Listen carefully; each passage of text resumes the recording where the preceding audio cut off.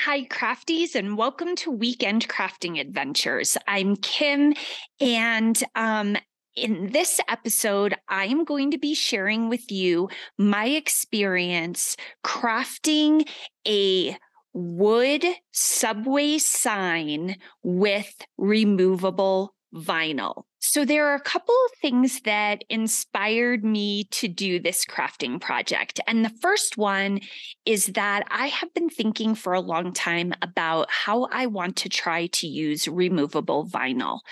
I have crafted with heat transfer vinyl, puffy vinyl, permanent vinyl, but I have never done a craft project where I have used removable vinyl. And so I wanted to try and figure out how I could use that.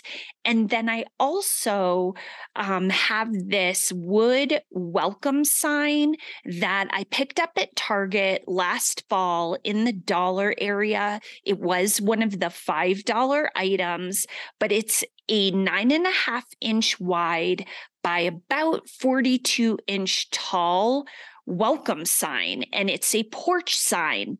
And when I saw it, I definitely thought I can do something with that. So between the removable vinyl and this porch sign, and the fact that I have been looking online at all of these really fun subway signs where people take categories of things that are important to them and just kind of list them on the sign. Some of them are places. Sometimes I see them and they've got dates or maybe vacation destinations, things like that.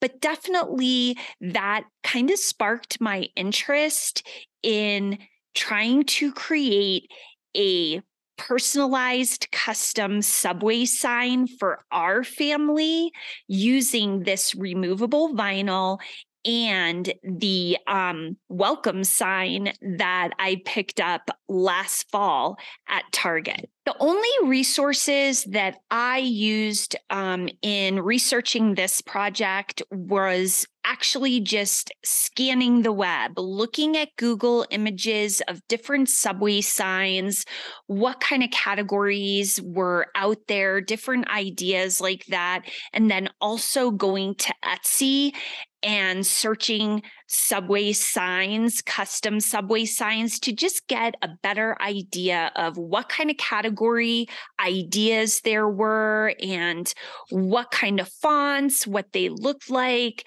how people were setting them up. So really, those were the only resources that I used when I was researching this project. Let me tell you a little bit about a couple of materials that I used that are not my typical crafting corner materials for this episode. First of all, the welcome sign that I found at Target. Like I said, it was in the dollar section, but it was $5. I was going to use that as the background. And I did decide that I wanted to have a black background for my subway sign. So I am using that black tricorn Sherwin-Williams paint that I used for my coir doormat project. So I'm just reusing the rest of that paint on this welcome sign. The removable vinyl, definitely an important piece to this project. And also one of my new most favorite crafting accessories is 3M Scotch ruler masking tape. And I'll tell you more about that when I get into what I did to create this subway sign. So let me tell you a bit about the experience of creating this subway sign.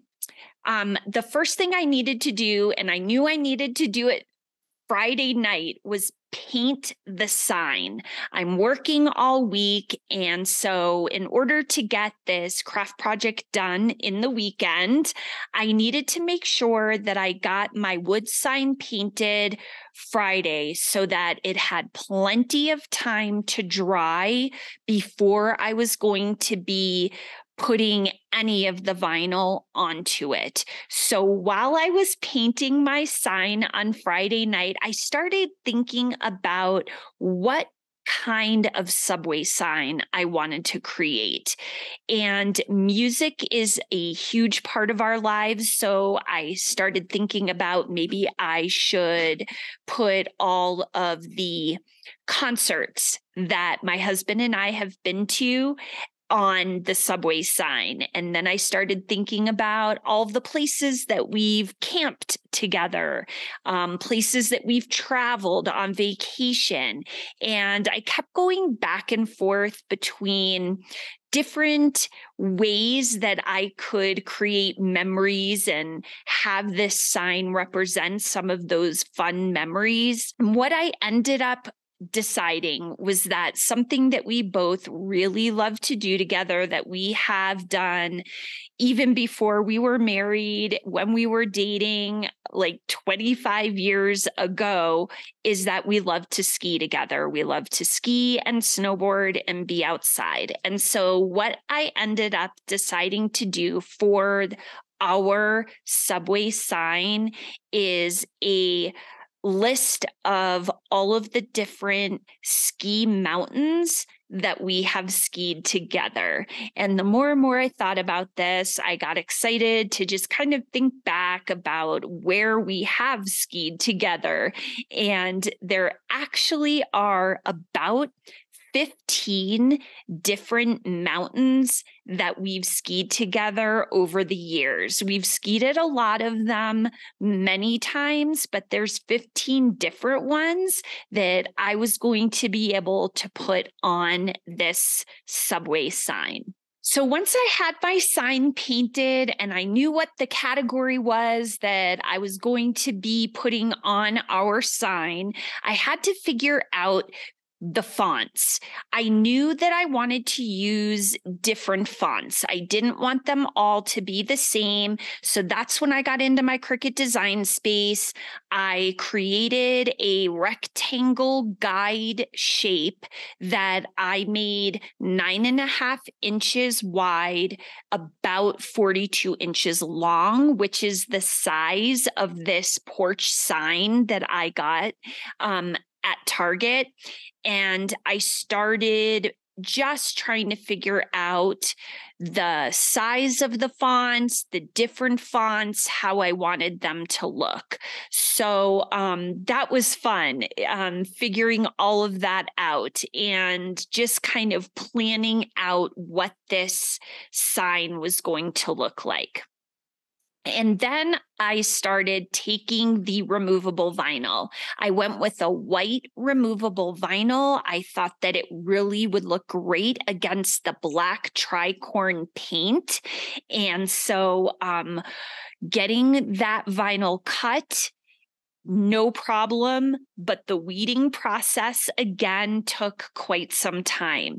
So just weeding out all of the different ski mountains. I went back and forth between putting Colorado, just the abbreviation for the state at the end of each of them.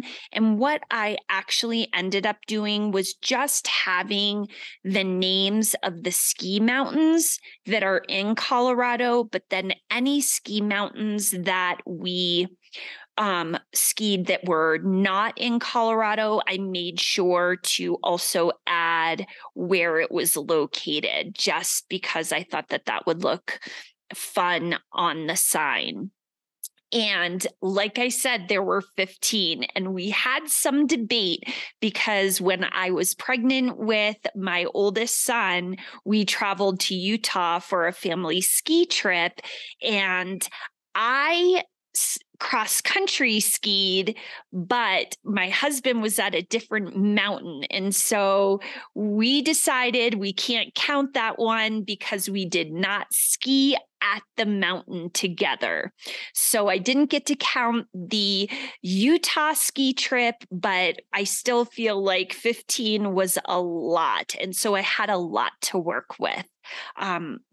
Got the vinyl weeded out, and then I get to the part where I'm planning how I want to line up the different ski mountains on the sign. And this is where my ruler masking tape, it's awesome. I took the ruler masking tape and cut it off right where the 12-inch mark was, so that I could start it on the side of the sign and run it vertically all the way to the top. And the reason I wanted to do this was so when I was lining up the different ski mountain names, I could make sure that I had them exactly where I wanted them to be. This ruler tape, for me, I'm a little bit obsessed with. I've used it in my last 3 crafting projects, and I cannot say enough about how convenient it is to be able to have this little ruler masking tape on the side of my projects while I'm gluing or I'm lining things up.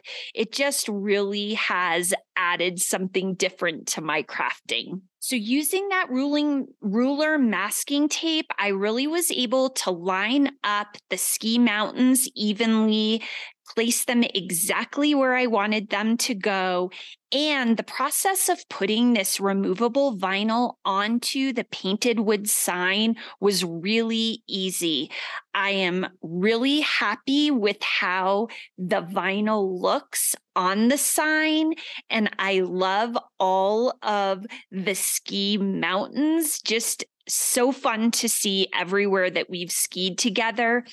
And the fact that I used this removable vinyl, I had a big space at the bottom of the sign that I'm keeping for when we add a couple of more mountains into our skiing life. And so I knew that I wanted to put something there to kind of hold the place, because I didn't just want it to be a big empty spot on the sign.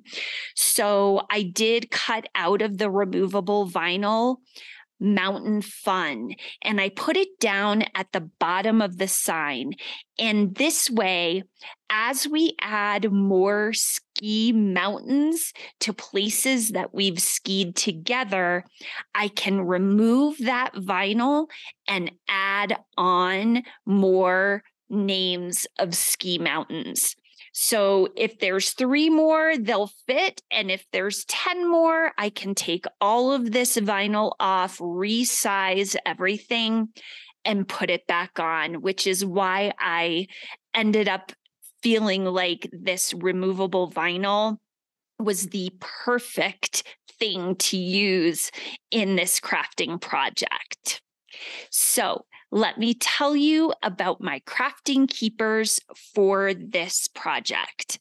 My first crafting keeper is going to be the 3M Scotch ruler masking tape.